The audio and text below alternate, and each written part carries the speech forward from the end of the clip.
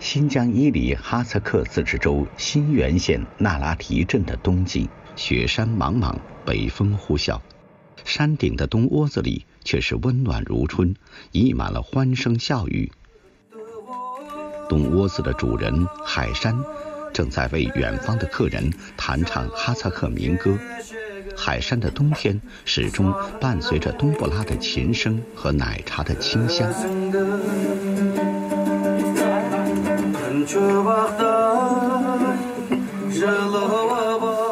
海山居住的房子就是俗称的冬窝子。冬窝子就是伊犁哈萨克自治州的牧民在冬季居住的防寒避风的地方，一般位于盆地地区，用木头搭建而成。外表简陋的冬窝子内部却是五脏俱全，既有宽敞的客厅、厨房、卧室，还有圈养羊群、马群的圈子，以及堆积如山的牧草。冬窝子冬暖夏凉，是哈萨克牧民十分喜爱的居所，更有着绿色环保的功能。这个房子盖起来也方便环保，湿度水泥不用。假如这个房子烂了坏了，可以拿过去，也可以柴火，也可以用猪油，就把这拿到这个草场还是原来的一样嘛，特别方便，特别好。那拉提的当地居民喜欢待在冬窝子里弹琴唱歌，游客们更喜欢户外活动。吃完美食，听完弹唱，他们的心早飞到了那拉提广阔无垠的冰雪大地。我们在拍摄过程中正好赶上那拉提景区组织冬练那拉提水墨画中游百人体验活动。我们有幸跟随来自全国的上百位旅游达人们，亲眼见证了那拉提马背上的速度与激情。随着裁判员的一声哨响，10几匹骏马四蹄翻飞，奔驰如电，精彩的赛马开始了。骑手们身手矫健，纵马如风般掠过赛场，马蹄带起了尘土，也带起了满地的雪花，更显得英姿飒爽，豪情勃发。旅游达人们手持各种单反相机、航拍飞行器，使出浑身解数，想要记录下眼前这难得的瞬间。接下来，哈萨克民族的雕羊比赛又带给他们无限惊喜。雕羊比赛中，选手抢到羊之后，要在数十名骑手围追堵截中杀出一条血路，将目标投入指定位置，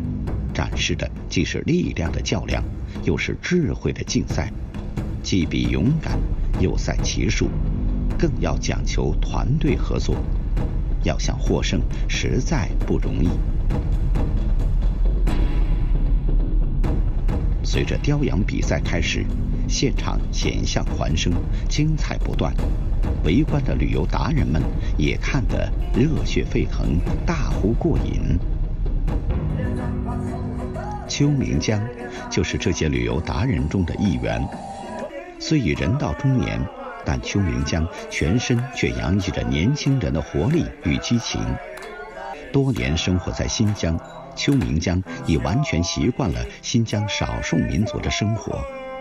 他既能唱地道的新疆民歌，跳正宗的新疆舞蹈，也对烤全羊、马肉、奶茶、大盘鸡等等新疆美食甘之如饴。虽然走过疆内许多地方，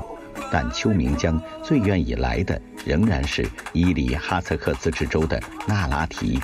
到这儿来拍摄的时候呢，你能感觉到，这个虽然是这个山岭层层叠翠，但是呢，但是你的会让你的视野非常的开阔。在这里呢，自然风光非常的美丽，又非常静谧。拍摄的过程中，你能听到你自己的呼吸的声音。邱明江跟随其他旅游达人一起尽情体验了这里的冬季旅游项目。紧张的赛马，激烈的雕羊，姑娘追，风驰电掣的雪地摩托，天然的冰滑梯，饶有生趣的马拉雪橇，充满童趣的冰上陀螺，音乐餐吧的原声歌舞，风情浓郁的民宿等等。对于见多识广的邱明江而言，这些项目并不新鲜，真正吸引他的却是那拉提景区天造地设的自然气息。那是一种来自灵魂深处的巨大吸引力。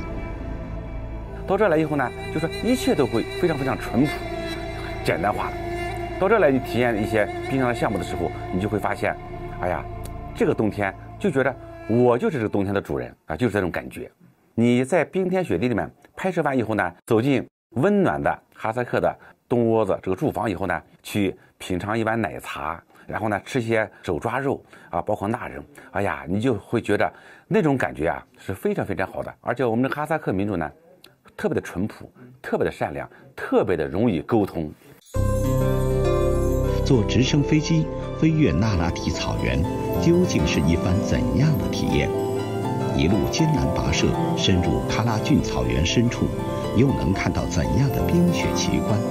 特克斯县为何要按照八卦格局建造？霍尔果斯口岸为何成为游客心中的购物天堂？稍后请继续收看《文明中华行·塞外江南诗画伊犁》下集。网上观看本节目，就在旅游往事。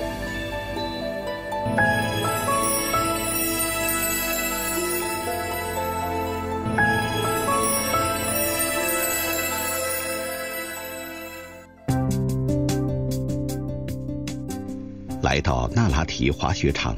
这里的冬天意味着与众不同的滑雪体验。许多游客不远千里来到这里，为的就是在一片真正的冰天雪地里享受极速滑雪的快乐。那拉提滑雪场距离新源县城12公里，距那拉提机场只有2公里。到了冬季，那一望无际的雪山与天空紧紧相连，山与天之间镶嵌着排排墨绿色的松树，俨然一幅天然水墨画。滑雪场设施完备，不同级别的滑雪道可供不同水平的滑雪爱好者体验。踩着滑雪板从雪道上如风般冲下，骑着雪地摩托飞速驰骋，坐上雪轮尽情嬉戏，其中的激情快乐，只有到了现场才能亲身体会。如果想从高空领略那拉提草原的风光，还可以乘坐直升机来一番空中观光，这也是游客最喜爱的旅游项目。目前咱们宇舶通航有这个2架罗宾逊 R44直升机，专门是用于咱们这个旅游观光体验。平常呢，咱们的游客呢是从这个地面直接看到咱们的景观，看不到大的这个景观。现在呢，通过我们这个项目的上马以后呢，让更多的游客能从空中感受到咱们这个大美的这种风景。我们乘上了一架罗宾逊 R44直升机，在经验丰富的飞行员带领下，飞越那拉提的草原和湿地。从空中俯瞰，只见远处雪山耸立，莽莽苍苍的塔松从脚下掠过，白雪覆盖的草原如一张银毯在眼前铺展，原野上冰河流淌，岸边开满密若繁星的野花，顿时觉得身心俱醉，宛如在神话中漫游。咱们这旁边的皑皑雪山全是咱们这个天然降雪，纯天然的，比起咱们这很多的这个人造雪的这个滑雪场呢，它有很大的区别，就是让大家在这个身临现场的时候，能够感觉到这个心旷神怡的感觉。有人喜爱伊犁哈萨克自治州的冬日暖阳，也有人喜爱这里的寒风凛冽。要想体验极致的冰雪奇景，一定要到特克斯县的喀拉峻草原。我们乘坐雪地摩托，冒着满天的风雪，一路坎坷崎岖，艰难跋涉，这才来到喀拉峻草原的腹地。迎接我们的是从所未见的大美景观。碧空如洗，艳阳高照，把远处的雪山映衬得分外壮美。喀拉峻的山是一条东西向绵延的山岭，山的两侧密布疏状沟壑，山原起伏跌宕，生长着茂密的原始云杉林，而山顶却是浑然一体向南倾斜的高台地貌，地势起伏和缓，视野开阔。置身这里，四野无人，万籁俱寂，静得能听到自己的心跳。一时间，仿佛走入幽深的时空隧道，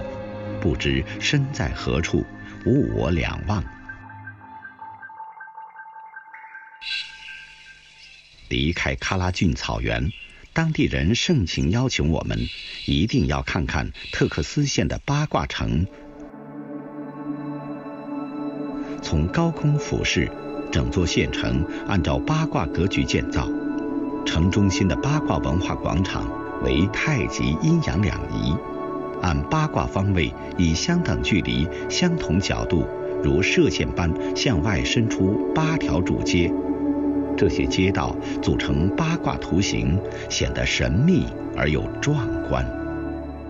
要是在高空的时候看八卦城的时候，一环是一个太极图，那么太极图从这个一环的时候呢，放射出8条主街，那个每隔360米增加一个环道，增加一个环道以后，街道翻了一番，变成了16条街。那么到了3环的时候是32条街，4环64条街，我们最外围5环是收圈，这就刚好是一个咱们的太极图的形象，64卦的形象。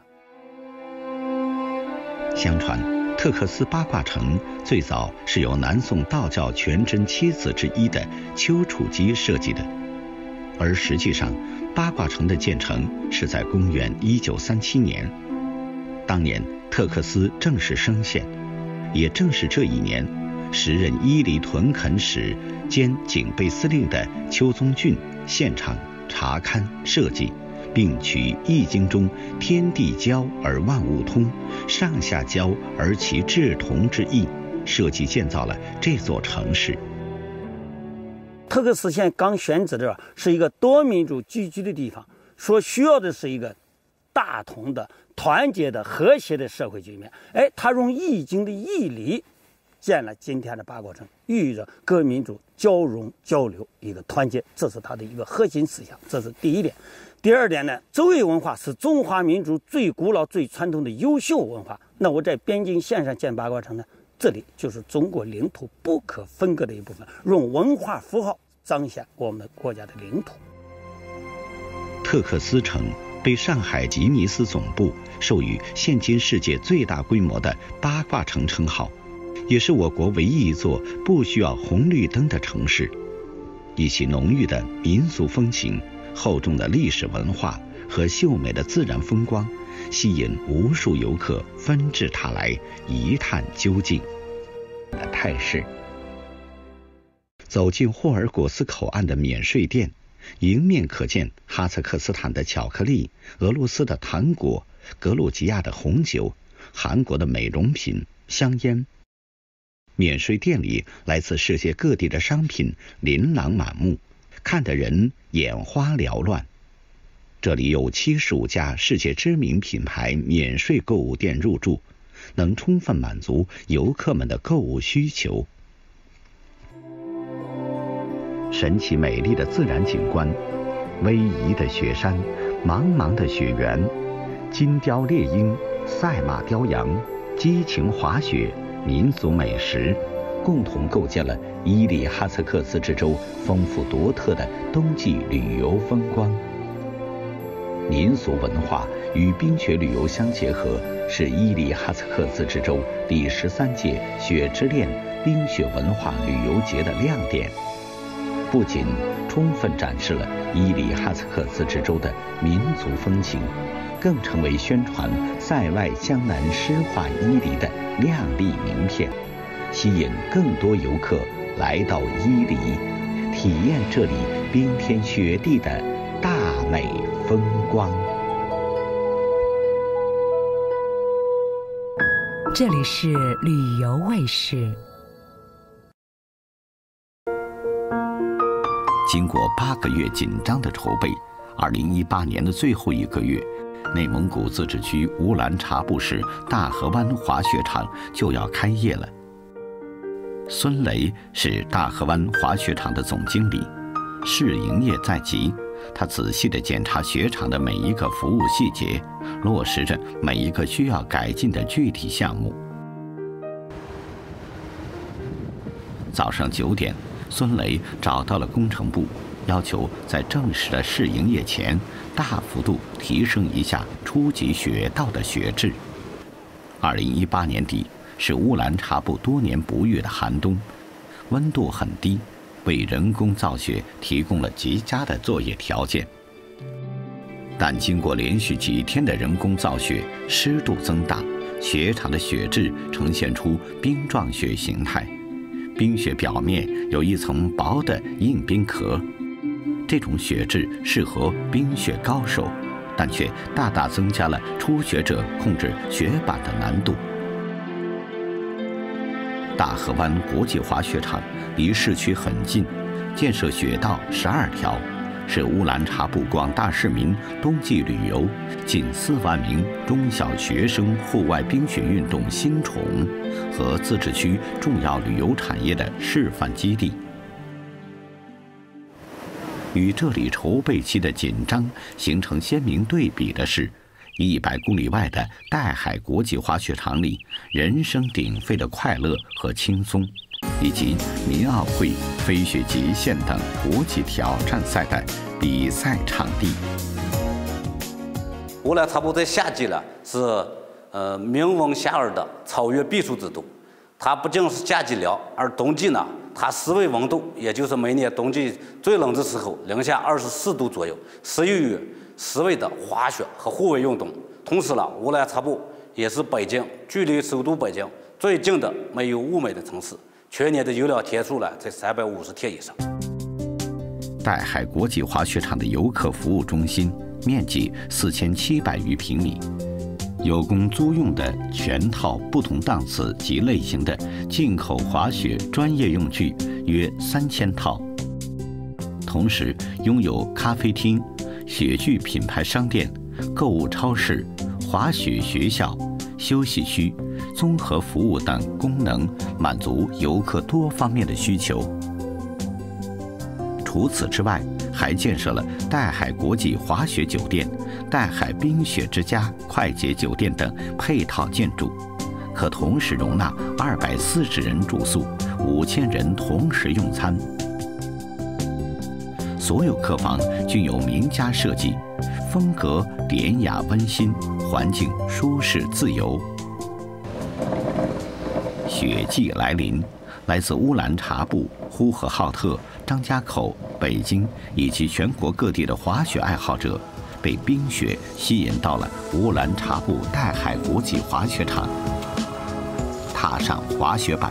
从雪道上风驰电掣般呼啸而过，尽情享受着穿冰破雪的感官刺激，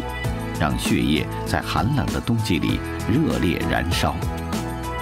雪野风光的美妙和急速俯冲的快意，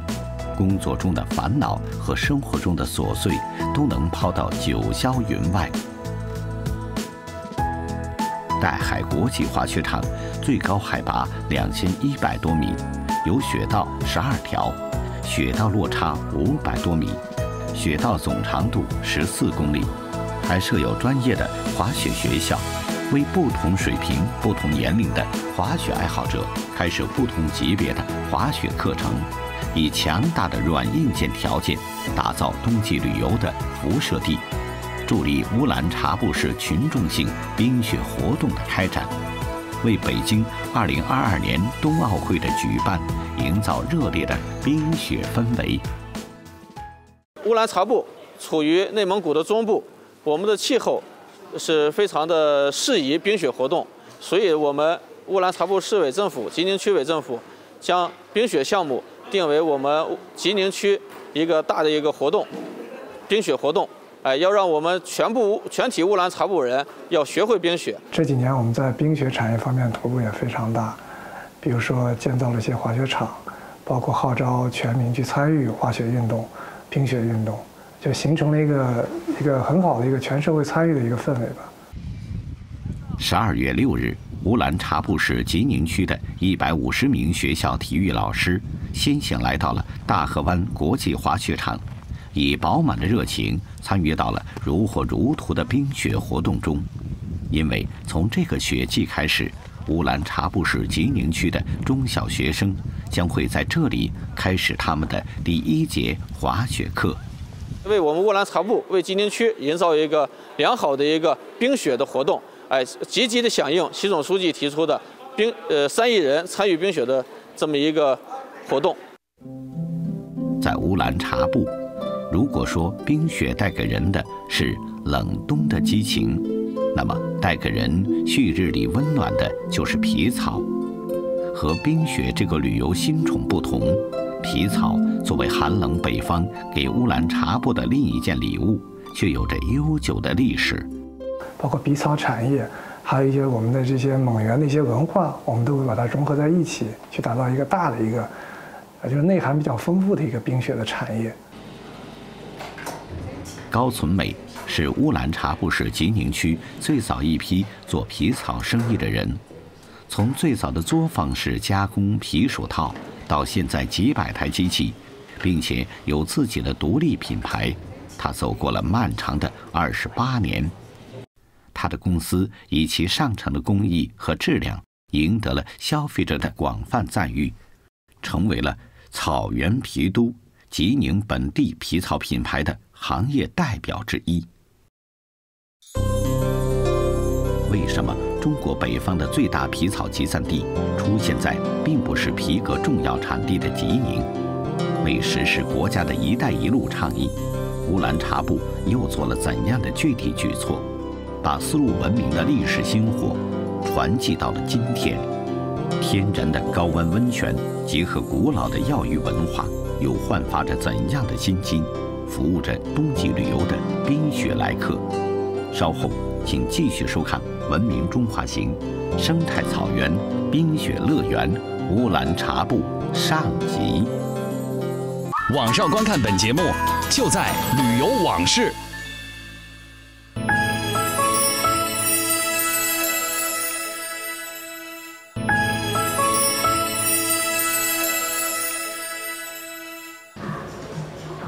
高存美在吉宁国际皮革城的2个皮草展销厅，面积很大，是行业中的巨无霸。亲自查看展厅布置，调整商品摆放，是他每天上午要做的事情。吉宁国际皮革城占地300亩，结合吉宁地区悠久的皮件皮具产业历史基础，主要以皮件展览、皮件国内外贸易为主，辐射周边近2亿的消费人群，不但是华北地区单体量最大的皮革购物中心，也是国家4A 级旅游景区。然而，吉宁本地并不是我国重要的皮革产地，为什么这里会成为北方最大最专业的皮革销售集散地呢？为了解开这个谜团，我们到了一个叫龙胜庄的地方，寻访一段古长城和一个古村落，到那里寻找尘封在历史烟云中的答案。它这个上边，它就是个烽火台嘛，它就是白天，它就是放那个狼烟，它晚上它就是点火，它这个起到这个作用就是啥？就传递信息。这座纯土制的烽火台属于明长城的一个重要关口，在平原上显得十分醒目。烽火台2层动摇，上下相通，左右相连，残高8米以上。这个烽火台吧，它也就是这个明长城，的一个点儿，它的地处位置就是这个中原地区和这个北方这个游牧民族这个这个教会，它就是个通兵，就是个边防预防这个地方。明长城也不得了，这个明长城以内的呀，气候好，土壤好，那个农耕是完全适应的。一过了这个长城以北，这就奇怪，这气候不行，土质不行，方方面面啊，不适合农耕，只适合游牧。离烽火台500米的地方，就是我们要找寻的龙胜庄镇龙胜庄村。它位于乌兰察布市丰镇市东北部，民居多为4合院，虽历经260余年风霜雪雨，保存仍较为完整。龙胜庄南接内地，北依草原，凭借晋冀2大商道交汇处这一得天独厚的交通枢纽优势，商业得以迅速发展，商品甚至一路流通到莫斯科和波罗的海沿岸，成为丝绸之路上重要的节点城镇。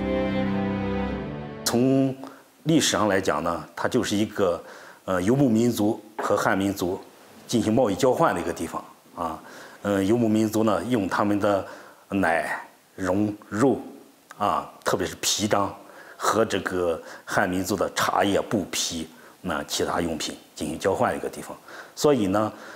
吉宁呢也是历史上中国4大皮草古镇之一啊，它历史非常悠久。今天，吉宁国际皮革城结合实施国家“一带一路”倡议，面向俄罗斯和蒙古国以及东欧地区，建设了中国新雅宝路商城。特别是最近2年，随着咱们新雅宝路的成立，